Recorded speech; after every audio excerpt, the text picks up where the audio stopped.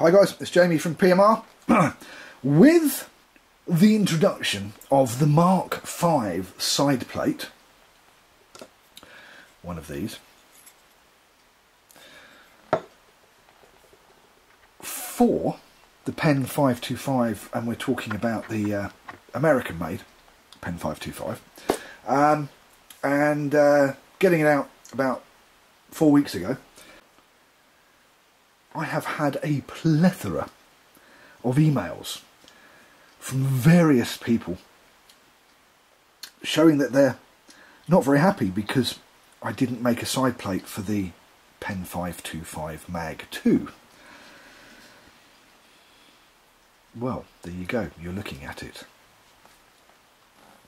For all those people that sent me triads saying I had to make a side plate for a Penn 525 Mag2. Hang on, there you go. I knew it was here somewhere. And I tried to put it off because it's not the best reel in the world, but it's still probably one of the better reels, and definitely the best reel at its price range of about £100 for the reel. But it's done. There you go.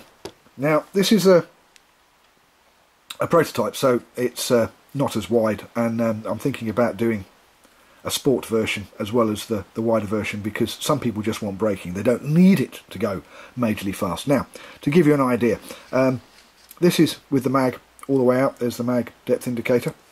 So if I give that a little spin, now I will admit this does have hybrid ceramic bearings in it. Now, it's not going to spin forever because there isn't that much space there. There's only about 4 mil, but that's still a lot less braking than the standard side plate with the horrible stainless steel piece that is just moving backwards and forwards in front of the magnets that don't move.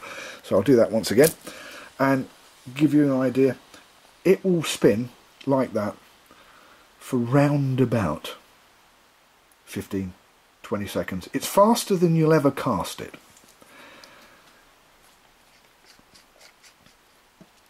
And with the mag all the way in, yeah, you know what I'm talking about. There you go.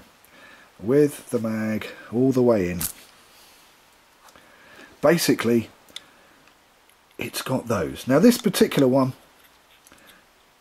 is for the American version, and the American version is a bit different, but it's basically, this version will have the same braking with 4 10mm by 3mm N50 rare earth magnets that will give this massive stopping power, as you're seeing here, and that's with hybrid ceramic bearings, and it's still stopping it. And with the mag all the way out, it's still very, very fast, even with the smaller, slimmer sport plate. Now, one of the other things while I'm at it that I noticed is that, I don't know if you can see this, if I move this up here, that. Now, that's been caused by the lever drag, and there's also a mark there. You can see that. There you go. No, can't see that. That's better. There. So I've got some new rubber bits that will go on the lever drag and will stop it making this mark, but that's for another video. So there is now, for a Penn 525 Mag2, there is the prototype. There will be, in about a week's time, a full working available plate, and you will be able to get it direct from me.